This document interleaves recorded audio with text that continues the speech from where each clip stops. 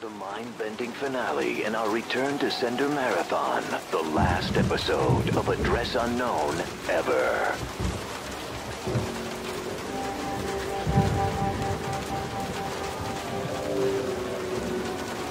The poet Poole, in his poem, "Somebody's been wearing my face again," wrote, "In this hall of mirrors, built by liars, I am a pale reflection of myself." I had escaped from the Pink Bird Mental Institute. I was lost in Noir, York City. I couldn't find my way back home. Science. It bestows immortality on those who advance it to elevate all of mankind. Newton, Einstein, Sagan, princes among men. But the price for such a legacy is steep indeed. In Night Springs. Tonight's episode, a quantum suicide. If our lives are already written, it would take a courageous man to change the script. Having called a press conference, Dr. Barclay Colvin is about to demonstrate that very courage.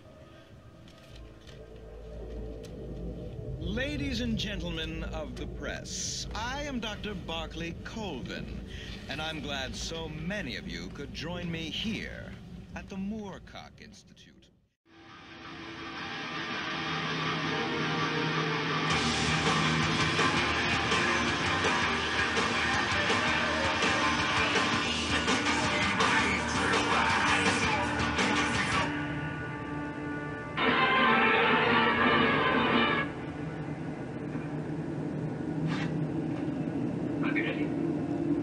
A little time remains. I brought a visitor, as you'll see. This gentleman is a well-known Buddhist priest. He belongs to the Buddhist League. He's here to save your soul. He visits all the jails in the country. You have a younger brother, sister. Hi, Archie.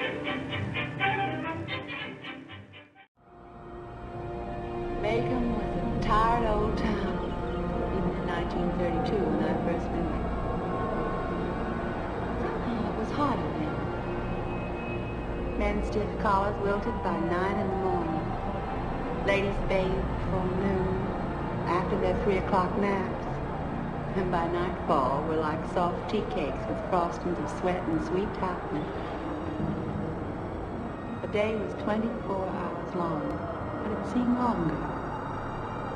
There was no hurry, for there's nowhere to go, nothing to buy, no money to buy it with, although Macon County had recently been told that it had nothing to fear but fear itself.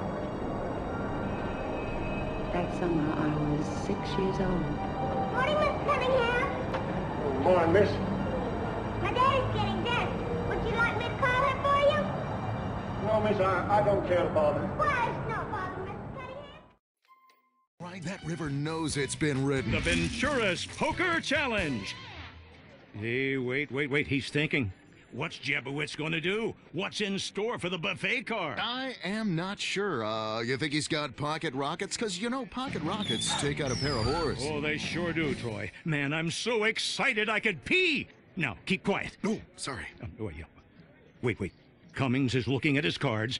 This is a huge moment. Unbelievably big. That man is all about the flop. Oh, fantastic. Ooh. I cannot believe that. Wow. He's folded. Take a look at that, ladies and gentlemen. You just saw history here tonight. Absolutely incredible.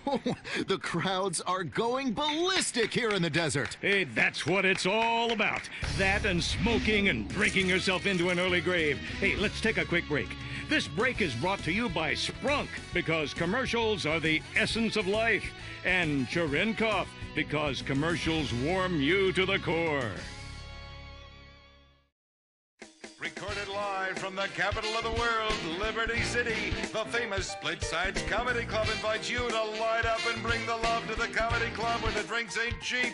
Welcome to the stage, Mr. Cat Williams. Thank you. Thank you so much. Thank you. Appreciate it. Liberty City. Woo! This is great. It's great. I've never been here before. It's my first time. Helps a man think. Knew this would happen if they let fruits in the fucking Space Rangers. Listen, Your kind has no business in Georgia. That's a fucking serious distraction right there.